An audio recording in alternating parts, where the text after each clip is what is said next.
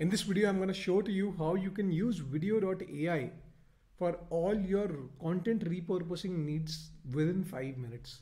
To get started with vidyo.ai, what you need to do is upload a file, right? You can use a YouTube link if you have one, or you can choose to drag and drop a file from your computer.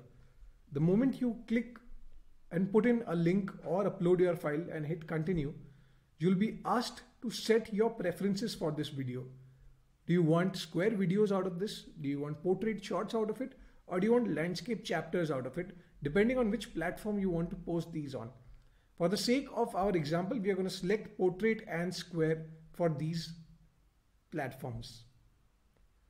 In the next step, what you've got to do is select templates for your videos. Templates are essentially pre-built looks for videos that you want to post on TikTok, Instagram, YouTube, whatever the case may be. In this case, what you need to do is select at least 3 templates of each type so that we are able to give you a variety of clips as we keep going forward. You hit on continue, and now you need to do the same exact thing for square videos as well. So I'm going to select 3 types of templates for square videos as well.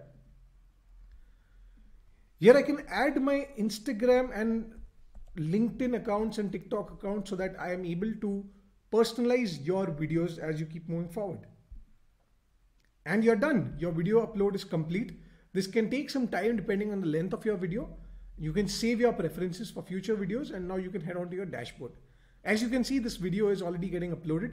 We're going to go through the next steps on another set of videos. Let's say we uploaded this video.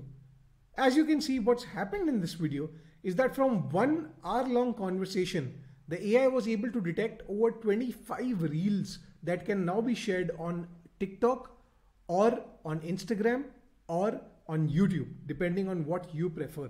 Let's just take a look at one of these reels. If I want to check out one of these reels, I can click on one of these reels and it gives me a title for the reel. It also gives me a transcript, what this reel actually has. Now I can choose to watch this video, or I can choose to, let's say, change templates and try and see if this video looks better with other templates. If I want to completely change the look and feel of this video or any other video that has been detected for me, I can also click on this button that says make changes on editor. This will open up a brand new editor that will allow you to change every aspect of this video that has been generated. If you want to choose more templates, you can do that. If you want to select a custom template, you can do that. Editing subtitles is also possible over here, and editing the style of the subtitles is also possible over here, as you can see. I can change the size. I can also change how the subtitles look, the color of the subtitles, and the alignment of the subtitles as well. I can also add effects, as you can see over here. 4 effects are included in vidyo.ai as of now.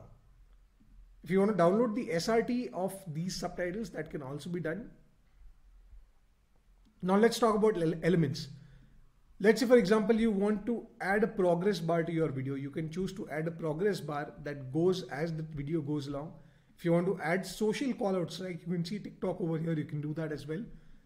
Should you choose to add an outro for your video, you can also add and adjust the length of this outro using this outro section. If you want to add your logo or a custom image, you can do that from here as well.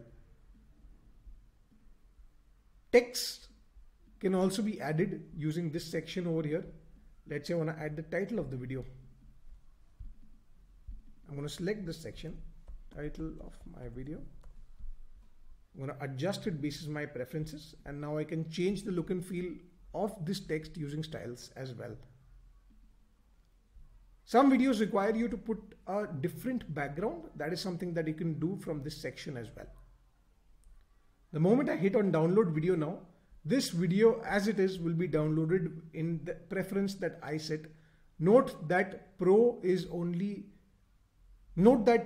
is only a pro feature, and that comes with a paid plan. You can now access your downloads from this section over here. I have downloaded a lot of videos, so you can see all of these videos lining up over here. My templates is a section that allows you to access your custom templates, which is again a pro feature, not a feature that's accessible to everyone. Thanks a lot for watching.